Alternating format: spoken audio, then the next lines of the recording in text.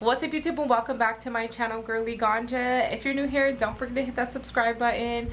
Today we are getting our 2x4 grow tent with Mars Hydro cleaned up and ready for our next grow. Last time with the blueberry and the Air Force One, we had a lot of space, and I don't plan on yielding a lot out of that just because we could have done better with the training. I am going to be starting a new grow, but I want to first show you guys what we're going to be using, what equipment, which it is the same thing from last season.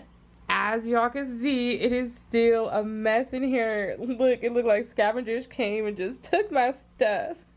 But we still have the net up, which I may leave it up and just like move it down and let the plant grow into it. The only reason why I'm torn about it is because y'all know I really wanted to either do like a plastic one or switch from these ones. When I use these, I tend to see a lot of these little particles like on my flowers, in my flowers, and it's a little tricky getting it off in the end without cutting it.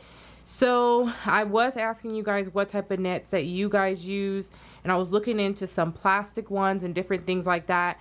I like using the nets. I really don't want to have to tie a bunch of strings everywhere, which I did do that before. If you guys see all of these, y'all remember these like I had these sticks that I would stick into my plants, and I would just have it you know, tied up there so the plant would stay straight up. Look at how ridiculous this is, y'all. I'm gonna give me some wire cutter because it just fell down. It's so long, but I'm gonna get me a wire cutter and cut this off so it could just be shorter. That is my exhaust, and it's just, it needs some work.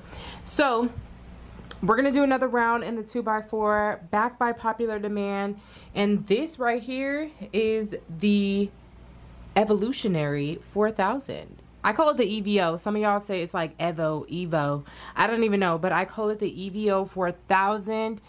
And I've only done that one grow, so I think we'll do yet another one just so I can just fill this whole tent up. I'm really excited about that. You already know we are using the full Mars Hydro setup, so we are using this 4-inch fan along with the carbon filter, and I have a oscillating fan, but this time around, y'all, I think I also need to get my airflow going a lot better, so I'm going to be adding additional fans this time. So the next time you see the tent, it will be cleaned out, and then we will decide what we're going to be putting in there. I have some options. I do. I think the main one that I'm going to be doing is going to be this one right here, which this is just it is, what is this one? Oh, this one is an OG Kush. And the only reason why I have reservations of doing this one is because y'all know we just did the Air Force One, which was also a Kush. So I was like, man, do I want to do another Kush? But I was thinking, since I only have one of these, maybe we'll do a one plant, one tent grow. Y'all know we did that last time with the lava cake, where I did one plant across the whole 2x4.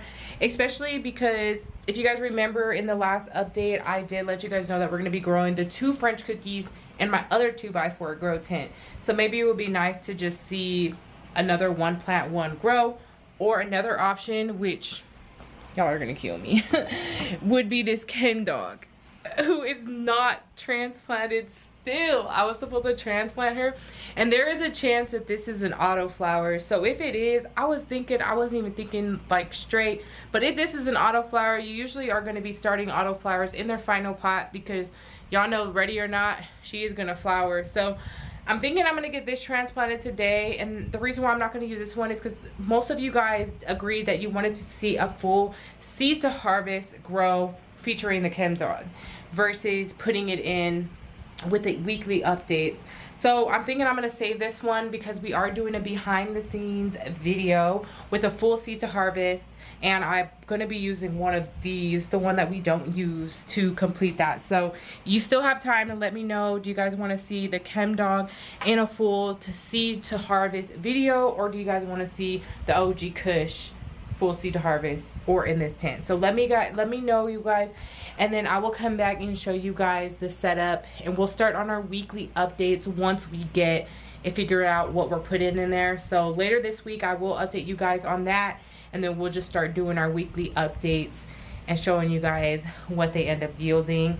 As always, thank you guys so much for watching today's video. Subscribe if you haven't already subscribed. Like this video if you liked it, and I'll see you in the next upload.